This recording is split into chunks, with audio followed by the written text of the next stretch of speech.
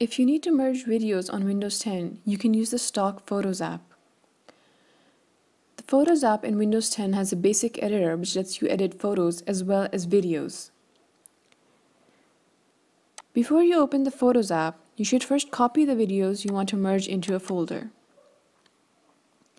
This isn't necessary, but it's a good step to keep things organized. Next, open the Photos app and go to the Folders tab.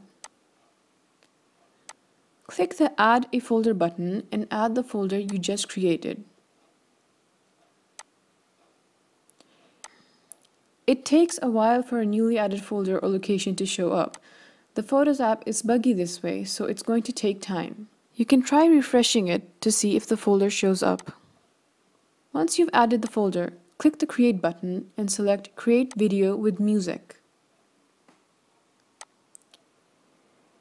From the folder locations added in the Photos app, select the videos you want to merge together.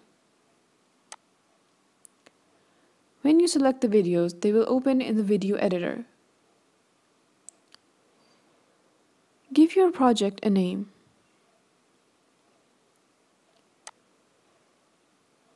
Photos automatically creates a video, but it will trim the source videos down, which isn't what you need. Delete these videos from the storyboard section of the editor, and then add them again by dragging them down from the project library section.